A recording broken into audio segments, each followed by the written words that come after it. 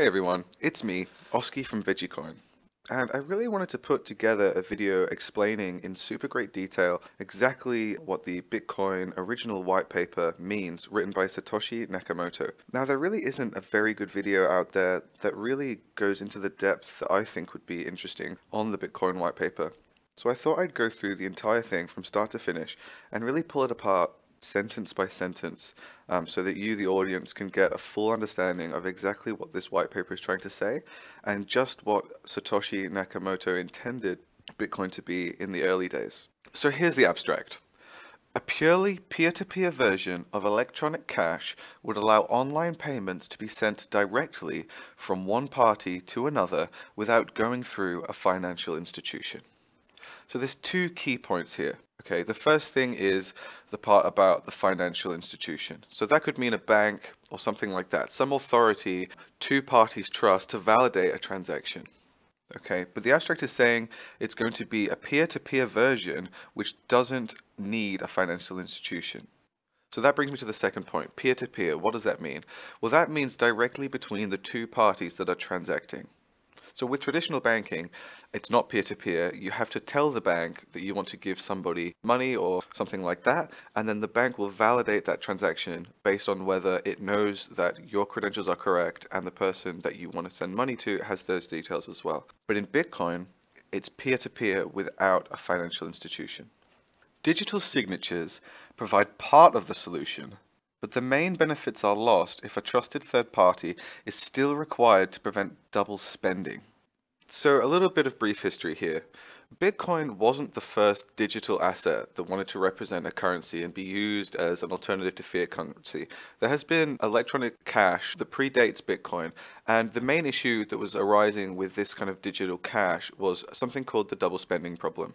What the double spending problem is you're someone I'm buying an item from, and I spend the money buying that item to you, but then I quickly go off and I spend that money again before the first transaction is validated.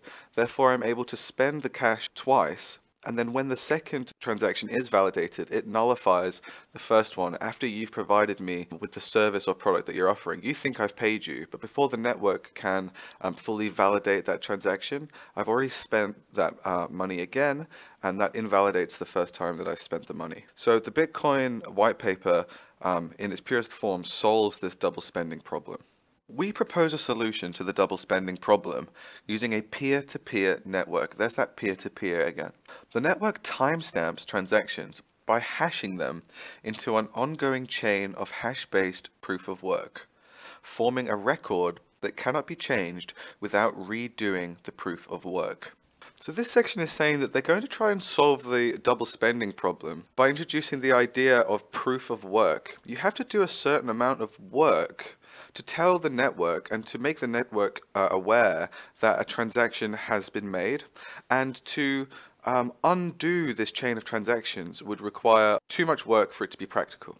The longest chain not only serves as proof of the sequence of events witnessed, but proof that it came from the largest pool of CPU power.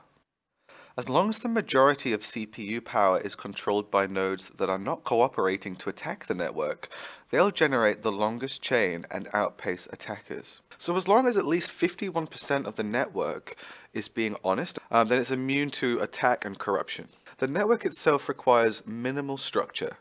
Messages are broadcast on a best effort basis, and nodes can leave and rejoin the network at will, accepting the longest proof of work chain as proof of what happened while they were gone.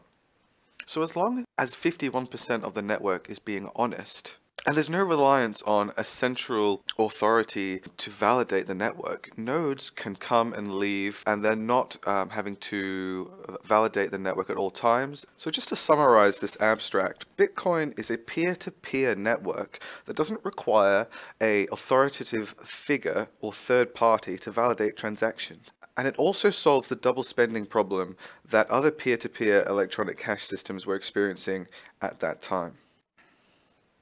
Okay, so here's the introduction. Commerce on the internet has come to rely almost exclusively on financial institutions serving as trusted third parties to process electronic payments.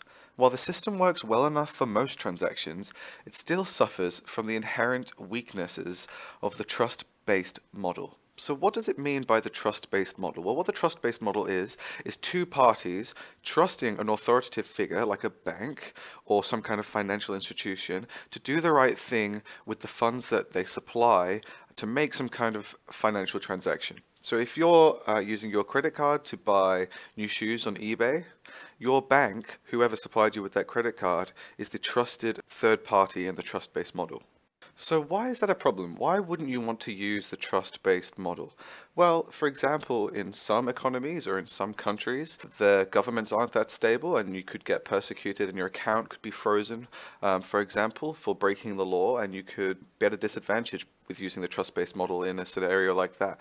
But what Bitcoin wants to do, or what Bitcoin wanted to do, is have a financial system or a financial instrument that doesn't rely on a third party to authenticate or validate those transactions. So therefore, there's no way for a government or a malicious, powerful body to swoop in and freeze your funds or steal your funds. It's completely trustless, and the power is completely spread out between all of the users of the network. So it's really a good way to secure your funds against a powerful third body like government or something like that, who could potentially freeze your funds because they are the trusted authoritative figure that acted maliciously.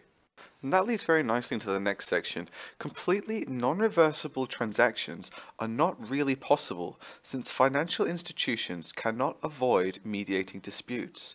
The cost of mediation increases transaction costs, limiting the minimum practical transaction size and cutting off the possibility for small casual transactions, and there is a broader cost in the loss of ability to not make non-reversible payments for non-reversible services. So that means there's absolutely no way in the trust-based model to be sure that when you make a transaction, that transaction is completely irreversible. A bank could choose to reverse a transaction if they wanted to, or if they were forced to by a government. But with Bitcoin, since it's a decentralized system where no single body or person has control over the network, there's no way for a bully or a malicious body in power to reverse a transaction to basically gain an advantage or act maliciously. So that's a huge advantage over the trust-based model. Once you've paid for something, that's it. It's in the network, it's on the blockchain, and you can't reverse that unless you have 51% or more of the total power of the network. Now, a speculation in this white paper that didn't really end up kind of working out that way was the promise of small casual transactions, the possibility of small casual transactions. We've actually seen with the adoption of Bitcoin that, especially around the Christmas time of 2017, the transaction cost of Bitcoin got absolutely so high that no, it wouldn't actually have been appropriate for small transactions at all, and really it was only appropriate for those kind of large-scale transactions. So not things like cups of coffee and Mars bars. Bitcoin transactions could cost in the order of $50 just to make one transaction. So that speculation didn't really come true. It was definitely true in the early days, but certainly not when the network gets congested with a lot of transactions. With the possibility of reversal, the need for trust spreads. Merchants must be wary of their customers, hassling them for more information than they would otherwise need. A certain percentage of fraud is accepted as unavoidable. These costs and payment uncertainties can be avoided in person by using physical currency, but no mechanism exists to make payments over a communications channel without a trusted party. Bitcoin is setting out to mitigate the unavoidable level of fraud that is prevalent in the trust-based model by using cryptographic techniques that are allowing a trustless payment system between two parties over a communication channel.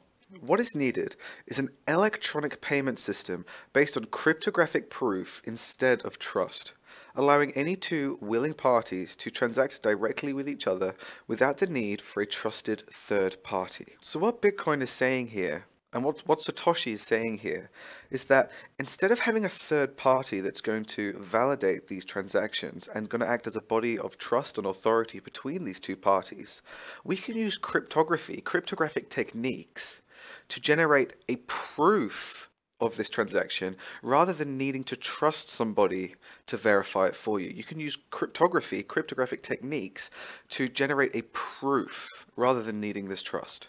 Transactions that are computationally impractical to reverse would protect sellers from fraud, and routine escrow mechanisms could easily be implemented to protect buyers. In this paper, we propose a solution to the double spending problem using a peer-to-peer distributed timestamp server to generate computational proof of the chronological order of transactions. The system is secure as long as honest nodes collectively control more CPU power than any cooperating group of attacker nodes. So the first point here that you need to understand is that the transactions are going to be computationally impractical to reverse. Okay, so it's going to be easy enough to make a transaction, but to take that transaction and reverse it is going to be computationally impractical. What does that mean? Well, that really means that it's going to take a crazy amount of computational power to reverse one of these transactions. And actually, to do it successfully, you're going to need at least 51% of the computing power on the network to even have a chance to reverse these transactions. Another key point here is that this proof of work proposed in this paper is also going to be used to solve the double spending problem that has been occurring in previous electronic cash systems. And the double spending problem solved in this white paper will work as long as the nodes that are acting honestly on the network have at least 51% of the power. So then the paper goes on to discuss exactly how the transactions would work to achieve this. Okay, so here's the next section. We define an electronic coin as a chain of digital signatures. Each owner transfers the coin to the next by digitally signing a hash of the previous transaction and the public key of the next owner and adding these to the end of the coin. A payee can verify the signatures to verify the chain of ownership. So they've provided a little bit of a diagram here to make the transaction seem a little bit more clear. And you can see that you have this kind of chain effect of these transactions where each new transaction is validating the one before it and making it more secure in this chain of transactions, okay?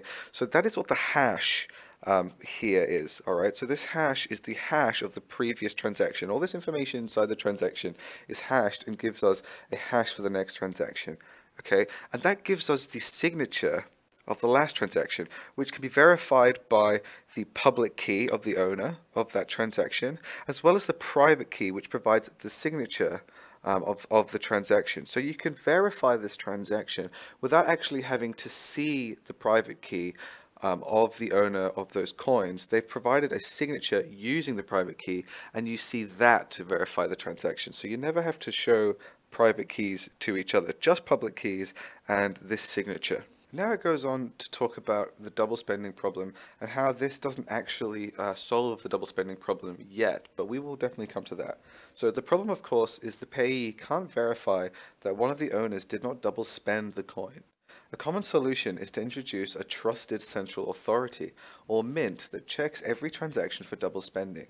After each transaction, the coin must be returned to the mint to issue a new coin, and only coins issued directly from the mint are trusted not to be double spent. The problem with this solution is that the fate of the entire money system depends on the company running the mint, with every transaction having to go through them, just like a bank. So what this is saying here is that if you introduce this mint or this bank, then you're really defeating the whole purpose of having a decentralized, trustless network. It's no longer trustless anymore.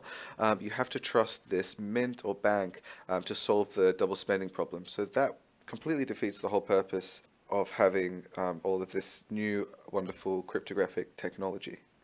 We need a way for the payee to know that the previous owners did not sign any earlier transactions. For our purposes, the earliest transaction is the one that counts, so we don't care about later attempts to double spend. The only way to confirm the absence of a transaction is to be aware of all transactions. In the mint-based model, the mint was aware of all transactions and decided which arrived first. To accomplish this without a trusted party, transactions must be publicly announced, and we need a system for participants to agree on a single history of the order in which they were received. the payee needs proof that at the time of each transaction, the majority of nodes agreed it was the first received. So what this is saying is that if the majority, at least, of the network all agree on the complete list of all transactions throughout the history of the network, then there's no way to possibly double spend coins, because everybody, or at least the majority of nodes on the network, know where all of the coins have been spent through their entire lives. So this introduces the idea of a public ledger that everybody on the network has access to, and everybody can see the balances of all the different wallets on the network. So this is the next section, timestamp server. The solution we propose begins with a timestamp server. A timestamp server works by taking a hash of a block of items to be timestamped and widely publishing the hash, such as in a newspaper or Usenet post. The timestamp proves that the data must have existed at the time, obviously, in order to get into the hash. Each timestamp includes the previous timestamp in its hash, forming a chain with each additional timestamp reinforcing the ones before it. So this is saying that everybody on the entire network knows the timestamps of all the transactions. So you can't just pretend that you made a transaction at a time that you didn't. When you make a transaction, the timestamp is going to be there embedded into the system, embedded into the blockchain, and everybody is going to be able to see that timestamp and agree on that timestamp with this idea of consensus. So at the end, it says each timestamp includes the previous timestamp in its hash, forming a chain with each additional timestamp reinforcing the ones before it. So you're not able to inject information into the blockchain in the middle somewhere without affecting the whole rest of the chain and invalidating the whole rest of the chain. So this is why each block is hashed into the next block, so that you get this chain effect, and if one part of the chain is broken, then it invalidates every single block after that. And if that blockchain gets invalidated, it's no longer the longest chain. So the rest of the network is going to go, hey, I have a longer chain that's been validated for longer, therefore I trust this longer chain to be correct. So this has been the first section of what's probably going to end up being a 4 or 5 part video series on dissecting the Bitcoin original white paper. I hope you found it educational and enjoyable to listen to, and make sure you check out the preceding videos in the future when I upload them. Thank you.